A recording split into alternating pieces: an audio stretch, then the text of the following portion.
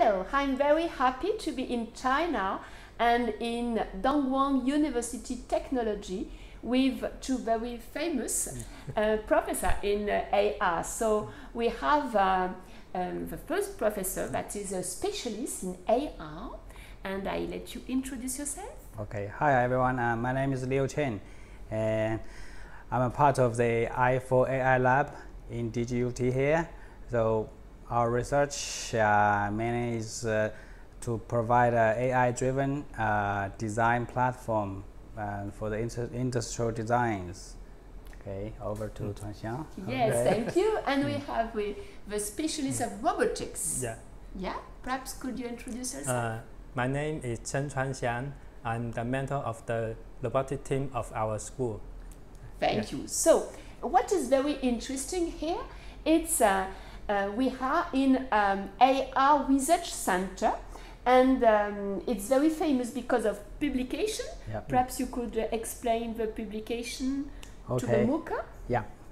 So this is it's a new book published in June this year. So the basic idea is to show the application of the AI-driven design in the STEM areas. So also in the social science as well, anyway. Okay. Yeah. Yes. What is very interesting is smart design. That means AI to imagine a new way of design. So in your laboratory, AI laboratory, you have a specific methodology. Yep. As you can see the figures, we try to build a platform supported by the HPC down here. It's called a high performance computing facility, so which provide us computation power to support our AI to driven the digital prototyping down here. So all the process is actually intelligent design process by perform the advanced simulation and modeling. So actually it's a digital prototyping for the industrial product.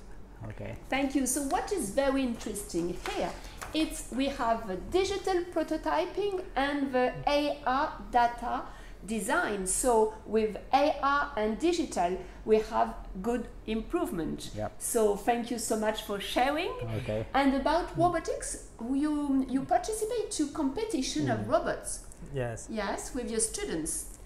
Our students take the competition held by Shenzhen government and DJI. We have the three motive to have to manufacture, and we made it for the prototype one generation after generation.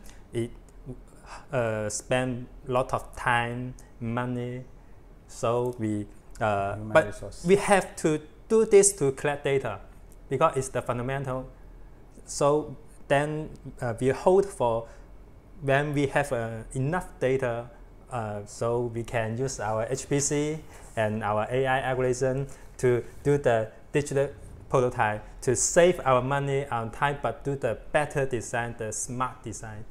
Thank you so much. So the word we need to think about is smart design and digital design. It's here, the new word in China. Thank you. Thank you. Thank you.